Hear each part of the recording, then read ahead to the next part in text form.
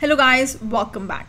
In this tutorial, I want to give you a quick overview of what is Agentforce. Basically, it's a new name for Einstein Copilot, and what are the usage of these. We are going to talk about some important points related to the exam, so be attentive in this lecture. So the first thing is, what is Einstein Copilot or Agentforce?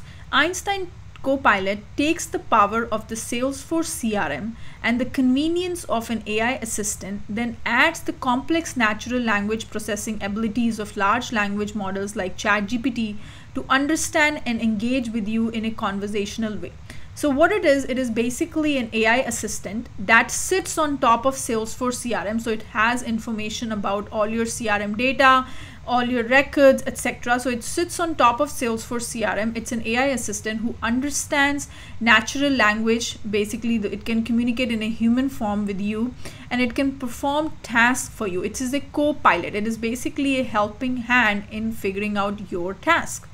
Einstein Copilot is an AI-powered virtual assistant integrated into Salesforce, offering contextual guidance and automation to optimize user productivity. To increase the user productivity, to optimize the user productivity, this is a virtual assistant that is integrated into Salesforce, and it offers a contextual guidance, means the response that it is going to give you, it is going to be within the context. So if you remember when we were playing around with Einstein Copilot in the previous tutorial, not every time we have to give the context, right? It understood where the conversation is coming from, what the user is asking, and it will figure out the response in that context. So that is what Einstein Copilot is. It's the virtual AI assistant that performs actions or tasks for you. It understands the natural language. Now the next important thing is 5 building blocks of this Einstein Copilot. Okay, so the first is the agent. The Einstein Copilot is a trusted conversational AI assistant seamlessly built into the Salesforce interface, right? So if you remember, we had an agent created at the very first, which was called Einstein for Copilot. You can configure that agent based on what actions that agent can perform, what topics that agent will be able to answer things on. So all these things are available under that Einstein Copilot, right? So if I go back, I'll show you what I'm talking. So under this Einstein Copilot, if I go here, if you go and click on Einstein Copilot, this is your first agent that you have created. You can create multiple agents also. Let's say one agent for sales request, one agent for servicing. So you can create multiple agents, but the org that we are using doesn't have the licenses in order to create multiple agents. Okay. Then over here, when you open it in Builder, you saw topics. Topics is nothing but a category.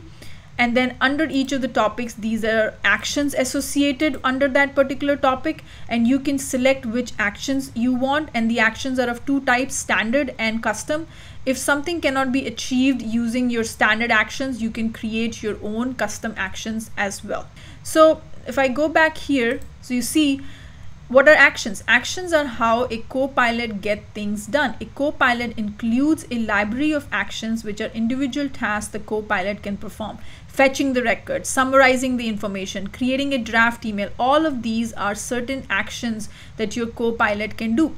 Topic is a category of actions related to a particular job to be done. So if you have kind of discriminated or differentiated different tasks under a, let's say this will answer you only questions related to billing, or this will answer you, you created a topic called billing, and so it will only address questions related to the billing. Let's say you created a category, then you created another category for sales. So let's say this particular topic is everything related to sales. So you can create multiple topics under your Einstein Copilot. Multiple actions will be tied to a particular topic. Then you have is the reasoning engine. Einstein Copilot reasoning engine orchestrates how a copilot launches topics and actions during a conversation to accomplish a task for the user. So if you remember, when we were playing with Einstein Copilot, we were asking, hey, can you give me the status number? Can you give me the order status? And then it asked you, what is your order number? All of that, right? So in between, there was this first important thing was figuring out what topic that question belonged to. Then under that topic, what actions can I execute?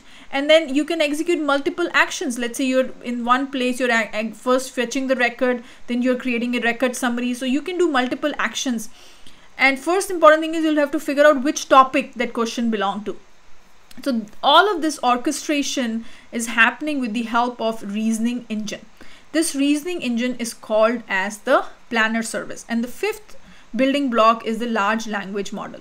Einstein Copilot is an AI assistant, and it harnesses the power of an LLM to communicate with users and take action in your org. It understands the human language. It understands is an AI assistant, and it uses the power of LLM to communicate with the users and take actions in your org, means perform tasks for you. So these are the 5 building blocks. So what are the 5 building blocks? You have agent, then you have actions, topics, the reasoning engine, and then you have is the large language model. Now reasoning engine is the one that orchestrates which action to take, what topic it belongs to, all of that, the orchestration of launching topic and actions during a conversation to accomplish a task happens behind the scene, and this is called as, that is the purpose of the reasoning engine. This is about Einstein Copilot. In the next tutorial, we are going to talk about what are the characteristics of Einstein Copilot. Okay, so I'm going to see you in the next video. Thank you.